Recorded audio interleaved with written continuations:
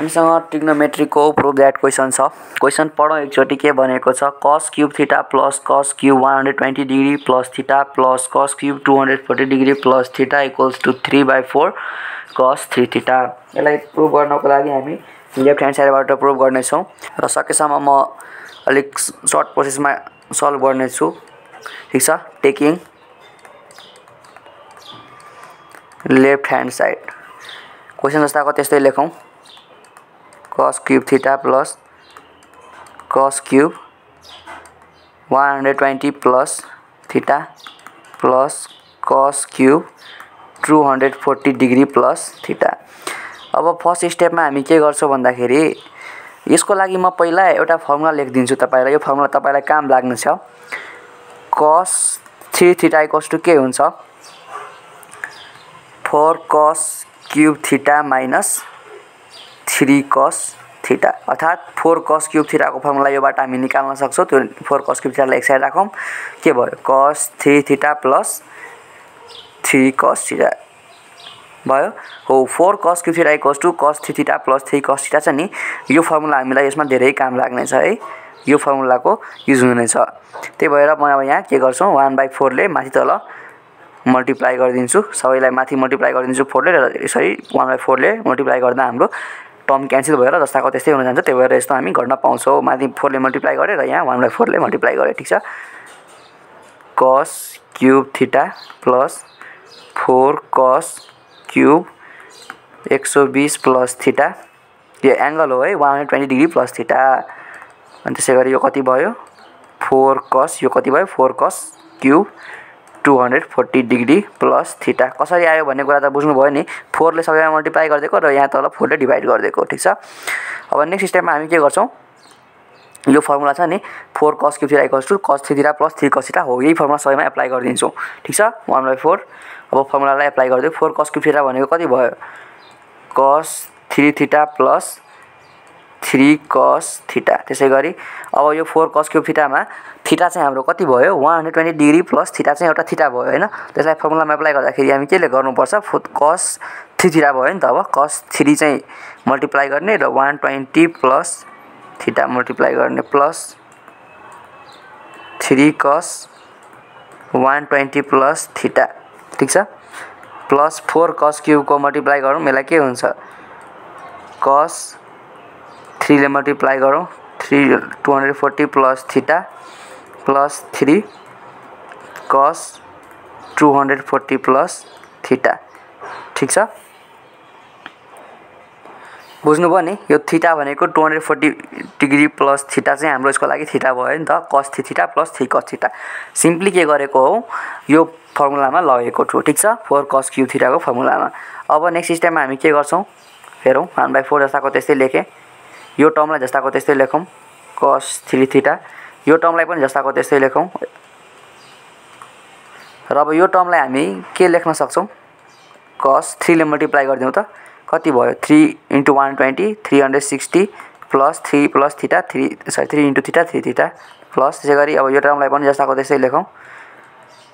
एकैछिन cos 120 degree plus theta plus यसलाई अब 3 ले मल्टिप्लाई गर्नुपर्ने हुन्छ यो एंगलमा cos 3 ले मल्टिप्लाई गरेपछि कति हुन्छ 720 प्लस 3 थीटा प्लस 3 एकैछिन 3 cos 240 प्लस थीटा। ठीक छ, 1/4 जस्ताको त्यस्तै cos 3 theta plus 3 cos theta plus अब यो एंगलहरुलाई अलिकति सिम्प्लिफाइड फर्ममा लग्नको लागि हामी क्वाड्रेन्ट को जुन फर्मुला हुन्छ नि 90 प्लस थीटा 90 माइनस थीटा त्यो फर्ममा लग्ने कोसिस गर्छौं है। यो एंगललाई यो एंगललाई यो एंगललाई र यो एंगललाई यसलाई हामी के लेख्न सक्छौं cos 90 * 4 प्लस 3 थीटा। यसरी 90 * 4 किन लेखेको भन्दाखेरि यसरी हामीलाई थाहा हुन्छ नि कुन क्वाड्रेन्टमा पर्छ भन्ने कुरा, त्यही भएर यसरी लेखिदिएको मैले। ठीक छ, त्यसैगरी यो टर्मलाई 3 cos 90 प्लस 30 प्लस थीटा लेखिदियौं। यो टर्मलाई के लेख्न सक्छौं cos 90 * एकैछिन 90 * 8 लेख्न सक्छौं प्लस 3 थीटा भयो प्लस 3 cos यसलाई के लेख्न सक्छौं 270 डिग्री माइनस 30 प्लस थीटा यो चाहिँ ब्र्याकेटमा यस्तो किन लेख्यो भन्दाखेरि यस्तो लेख्नुको रिजन हो 30 प्लस थीटा यहाँ 30 माइनस थीटा छन् 30 प्लस थीटा यहाँ आएको छ नि त त्यही भएर यसलाई पनि 30 प्लस माइनसकै फर्ममा गर्ने कोसिस गरेको हो ठीक छ एकैछिन यो गल्ती भएको हाम्रो यहाँ चाहिँ 30 माइनस थीटा हुन्छ यो बिचमा 30 माइनस थीटा अब यसलाई सल्भ गरौँ त 270 माइनस 30 भनेको 240 अनि minus minus plus plus theta यसलाई सल्भ गरेपछि यति त आउँछ नि हो त्यही भएर यस्तो फर्ममा लगेको अब चाहिँ सिम्पली क्वाड्रेन्टको फर्मुलाहरुमा यसलाई डाल्दियौ है अरु केही गर्नु पर्दैन जुन क्वाड्रेन्ट छ नि sin प्लस थीटा के हुन्छ त्यो हेरौँ यहाँ अब 1/4 जस्ताको त्यस्तै लेखौँ यो टर्मलाई पनि जस्ताको त्यस्तै लेखौँ यसलाई केही गर्नु पर्ने आवश्यक छैन यसलाई पनि जस्ताको त्यस्तै लेखौँ 3 cos थीटा प्लस अब यो हेर्नुस् त cos 90 * 4 + थीटा यो 4 ले के जनाउँछ कुन क्वाड्रेन्टमा छ फर्स्ट क्वाड्रेन्टमा छ र यो इभेन छ त्यही भएर हाम्रो cos चेन्ज हुँदैन यो हाम्रो कति भयो भन्दाखेरि cos 3 थीटा नै भयो cos 3 थीटा भयो यो क्वाड्रेन्टको फर्मुला तपाईले आउनु पर्ने छ है यसरी क्वाड्रेन्ट आएन भने चाहिँ यो बुझ्न गाह्रो हुन्छ त्यही भएर म यहाँ धेरै एक्सप्लेन गरिन क्वाड्रेन्टको फर्मुलालाई तपाईहरुलाई यदि क्वाड्रेन्ट आउँछ भने यो हेरेर बुझ्न सक्नुहुन्छ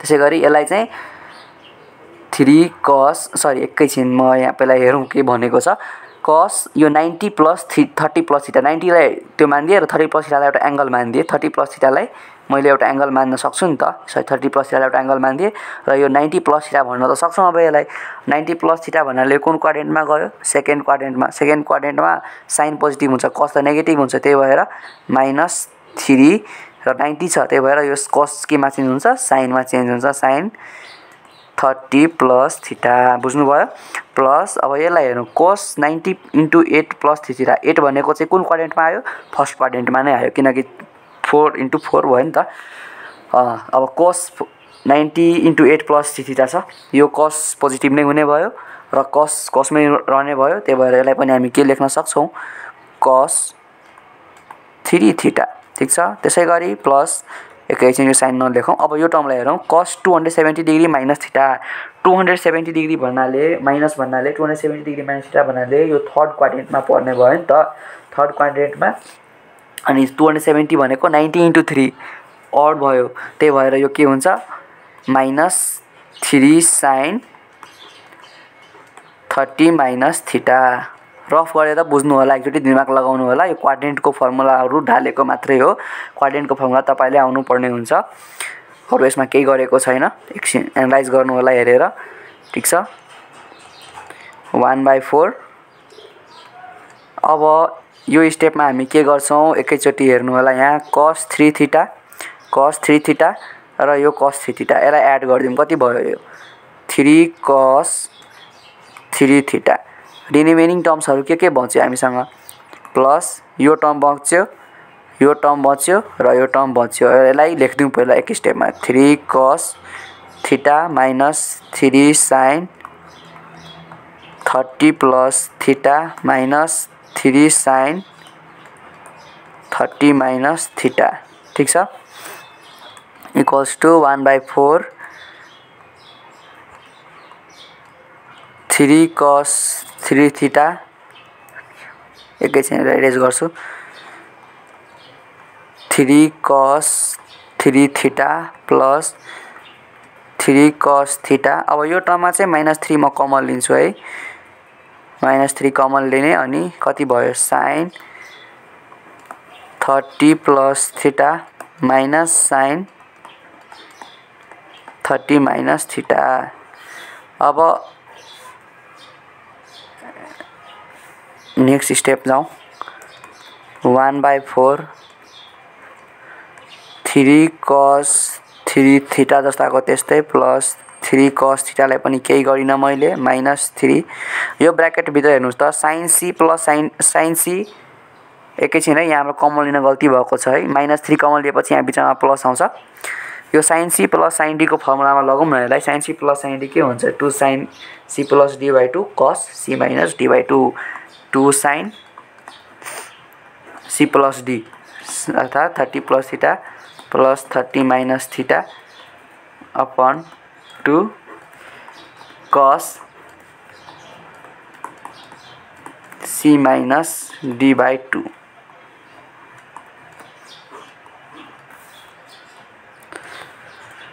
अब नेक्स्ट स्टेपमा जाउँ 1/4 3 cos 3 theta plus 3 cos theta minus 3. अब यो ब्रैकेट भित्र सल्भ गरौँ कति भयो 2 sin 30 30 60/2 30 किनकि यो थीटा थीटा त कट्छ नि त त्यसैगरी यसमा सल्भ गरौँ 30 30 कट्यो 2 theta/2 कति भयो cos theta. ठीक छ अब जाउँ next step 1/4 3 cos 3 theta plus 3 cos theta minus 3. अब यसमा हेरौँ त 2 sin 30 को भ्यालु कति हुन्छ 1/2 डट cos theta. यसमा हेरौँ अब के भयो 2 2 क्यान्सल भयो रिमेनिङ कति भयो 1/4 3 cos 3 theta plus 3 cos theta minus 2 2 cancel भयो रिमेनिङ कति भयो 3 cos theta. यो र यो टर्म क्यान्सल किनकि साइन अपोजिट रिमेनिङ के भयो 3 cos 3 theta जस्ताको त्यस्तै 3 cos 3 theta upon 4. यसै के भयो हाम्रो यो राइट ह्यान्ड साइड. यति नै छ नि त हाम्रो right hand side 3/4 cos 3 theta. अब एकचोटि म अझै यसलाई एलाबोरेट गरिदिन्छु के गरेको पहिला फर्स्टमा 4 ले सबैमा मल्टिप्लाई गरेको र यहाँ 1/4 ले डिभाइड गरेको 4 cos क्यूब थीटा जुन आयो 4 cos cube theta lie cos 3 theta plus 3 cos theta को फर्मुला लगेको. यो फर्मुला कहाँबाट आयो भन्दाखेरि cos 3 थीटा को फर्मुला जुन छ 4 cos cube theta minus 3 cos theta छ नि हो त्यहीबाट हामीले यो फर्मुला ल्याएको हो र यो फर्मुलामा सबैलाई एप्लाई गर्यौं र एंगलहरुलाई हामीले के गर्यौं भन्दाखेरि यो क्वाड्रेन्टको फर्ममा लग्ने कोसिस गर्यौं र जुन क्वाड्रेन्टको फर्ममा जाने खालको थिएन त्यसलाई हामीले अलिकति इलाबोरेट गरेर जस्तै 270 माइनस थीटा गर्यौं यहाँ र एउटा के छ 90 प्लस थीटा प्लस माइनसको फर्ममा पनि लगेको छौं. ठीक छ प्राय क्वाड्रेन्टको फर्ममा लगेको छौं त्यस्तो कुनै हार्ड एन्ड फास्ट रुल गरेको छैनौं. ठीक छ हेर्नु होला तपाईहरु. Thank you very much.